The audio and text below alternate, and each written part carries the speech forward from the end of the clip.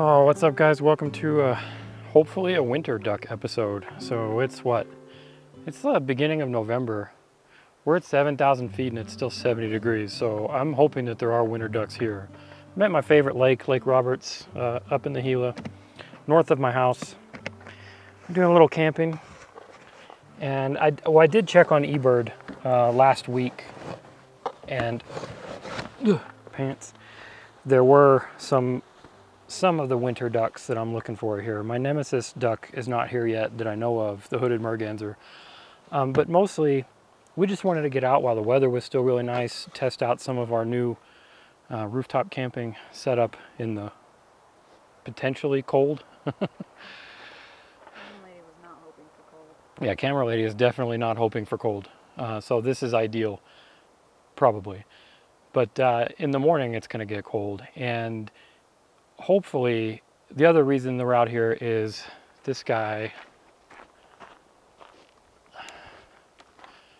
So you guys know I got my 500. I've been loving it. Had it for a couple months now, you know, but I haven't been able to do any like waterfowl or anything really. So this is kind of like my first time out with it for doing hopefully the winter ducks, and I'm really excited just to see what I get. It's almost 4 o'clock right now, and the sun's about to go behind the mountains, so we're going to start losing light soon. So we're going to go do an evening round. This is where I got those ospreys. This is where I filmed the initial video with that, if you haven't seen that, about the whole whys and hows and everything, that I got that lens. And I got those awesome osprey diving shots. This is, well, it's the only lake around, and it's the only osprey around for at least a couple 100 miles. All right, hold on one second. Okay, so yeah, we're gonna go just walk around for the evening and see what we see. I'm not gonna try too hard to be discreet right now, but that'll come in the morning. In the morning, I'm definitely gonna get camoed up and get the ghillie suit on and head out and see if I can get anything better. But I think we got good chances this evening. I'm definitely hoping for some osprey diving. We also do get eagles. We get a pair of bald eagles here every winter, so usually 1 or 2 pairs. I don't know if they're here yet though. It's still pretty warm. They might not be here, but the osprey should still be here. Okay, let's do this.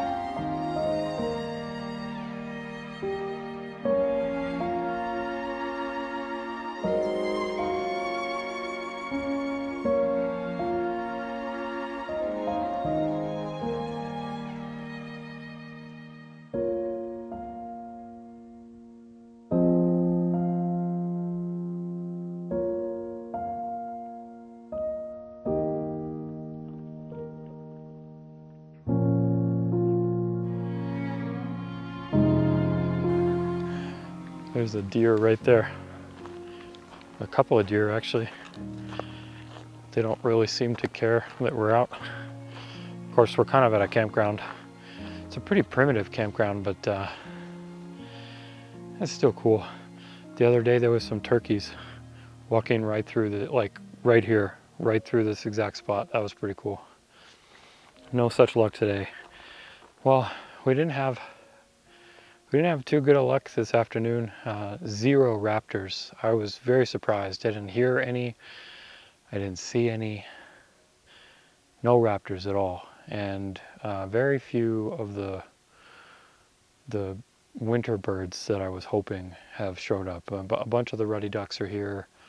I did see a couple of canvasbacks that were pretty far away. I couldn't get close to them this evening. One pied-bill grebe. The pied-bill grebes are always here, but I was surprised I didn't see more. Oh yeah, and the ringneck. We saw a couple of ringnecks, which was pretty cool.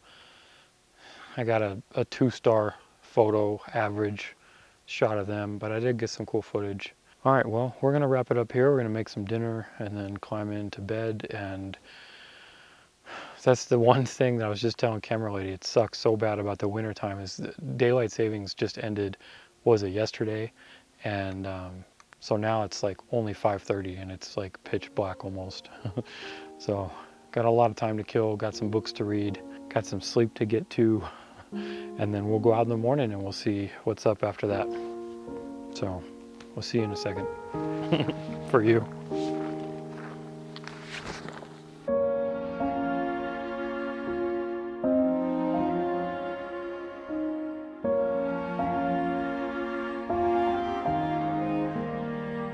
All right, so we made it home, back in the studio. The morning was kind of a bust too. Basically, camera lady definitely didn't get up with me because it was too cold. 70 something during the day, and then it dropped down to like high 20s during the night. We slept fine though. We stayed pretty warm, which was very surprising, especially on camera lady's part. So the new gear worked out well. Anyways, I get home and I'm looking through these images and nothing amazing is jumping out at me. But the thing that stuck out to me when I was editing these images and like going through and looking at what I got, and basically it comes down to, like, I've seen this a lot on my channel, I've seen this a lot on comments, I've seen this a lot on other videos and other people, and it seems to be a mentality that a lot of people have, and it's easy to fall into this mentality. And that basically is, I thought this gear would be better. Whatever the gear is, I thought this lens would be better. I thought this camera body would be better. I bought this lens based on reviews.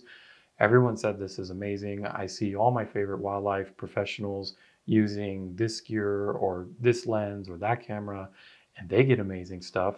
And then you go out and you shoot something, and then you come back and you're just like really disappointed with your images and say, gee, I just bought this fancy lens. I just bought this fancy camera, whatever it was. All my favorite wildlife people have it, or they recommend it, or whatever, and my images don't look like theirs. And now I'm depressed. And that's a very common and sadly logical progression that mindset that a lot of people fall into. In my case, I just spent a lot of money on the 500 and I've had it for a couple months. And while I have gotten a lot of what I personally consider very good images that I'm happy with, I've also taken a lot of bad images with it, and not bad, but like not great. And that's just, statistically speaking, that's going to happen. Most of our images that we take are not going to be good or not going to be great. And the very few will stand out and they'll be the keepers or the portfolio worthy ones. So I got a lot of images like this, which, this is subjective. You may or may not like these, or you may or may not think that they're any good. But some golden hour, some nice ducks, nothing too crazy. And the golden hour light to me is what's really helping this. And then of course the depth of field from the f4 and all of that kind of goodness. But then you have to realize that I just lied to you. Kind of, like right now, like all of that was kind of a lie. And it's a lie because it's editing. So let's jump in the computer. I want to edit a couple of these with you so you can see what these images from my 500 f4 look like, and then what I made them look like. Because this is a huge point that I want to drive home here, is that when you see an amazing wildlife photographer and you love their work and it's like mind-blowing, and sometimes they list what gear that they have, and what gear that they have, and then maybe you have the same gear or you have very similar gear and your images look nothing like that. You've got to remember that not only are they a great photographer and they know the settings, they know the gear, they have the good stuff, but the most important thing is they know how to edit. And that's my point, is that my images, a lot of these other images from the best wildlife photographers that you follow, most if not all of them are highly edited. And I'm not calling anybody out here because I do it and I am not a purist and I love editing. And I think it's perfectly okay. But that's semantics and that's a whole nother, you can argue that all you want. I really couldn't care less. The point is let's take a look at some of the raw images and then what I'm doing to them to get what I think, to create what I think is a usable, likable image. All right, so let's start with this one. I like this image. I got it to a place where I'm pretty happy with it. This beautiful reddy duck here, and she's just chilling in this nice golden hour light until you realize that wasn't golden hour light. Okay, so it was and it wasn't. This is the image that I started with. Let's come back in here. So this is the raw image. So I'm just going to go ahead and I'm going to grab another one from the sequence here, and we're going to go through and we're going to edit this from scratch so that you can see everything that goes into these kind of images. So first of all, ISO 5000 f4 1/400th of a second. So it is nice and sharp, but it is kind of far away. And so we do have some nice background blur, but it is still a little busy. So let's just go ahead and clean this up a little bit. So I'm just going to do some basic stuff for right now. And now the first big thing is I'm going to denoise this with the incredible AI denoising in Adobe, which I think is just insane. So there you go. There's the before and there's the after for the denoising, and this is just seriously impressive. Okay, so that is looking much better. But even still, there's still some more noise in the background. So check this out. So now I'm just going to go here, select the background, and then bring up the noise reduction on the background. That's going to smooth it out a lot. Okay, just a few more tweaks, and then I think we're good. All right, so now I could do this in here. It doesn't matter really how I do this, I guess. So now we're going to crop. Just a little bit. I kind of like it at the top third there. Plus I want to crop out some of that busyness.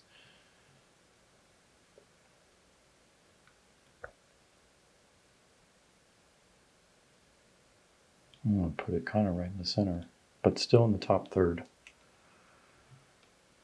All right. That's pretty similar to my last one, huh? Okay, so now what I want to do is I'm going to sharpen the duck real quick. So I'm going to make a copy there.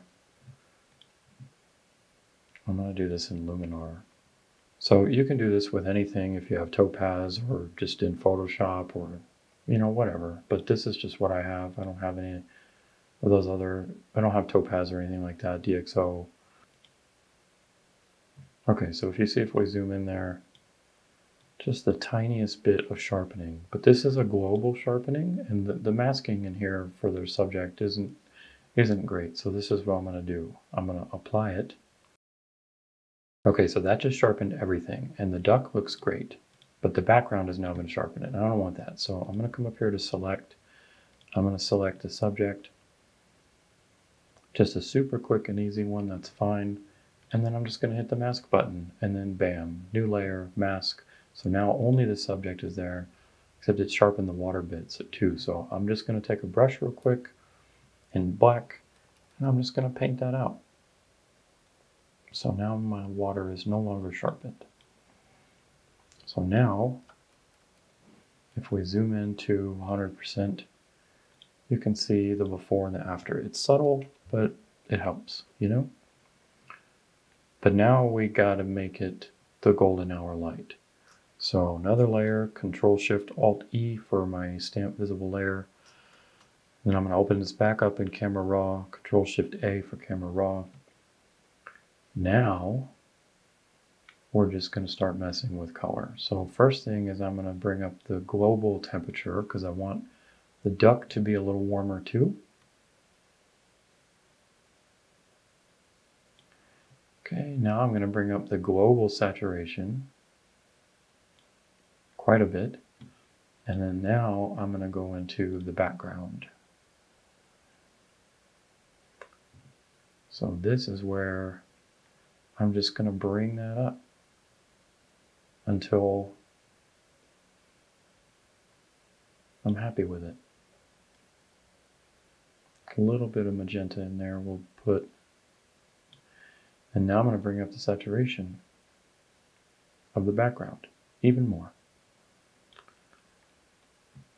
So now we're starting to have that nice golden hour light. But now, because we pushed it so hard, now if you zoom in, you'll see some blotchiness from the color. And that's pretty typical. So what we're going to do is another mask. Background, same deal. Come back in here, noise reduction all the way. That's going to smooth out all that blotchiness. And then there you go.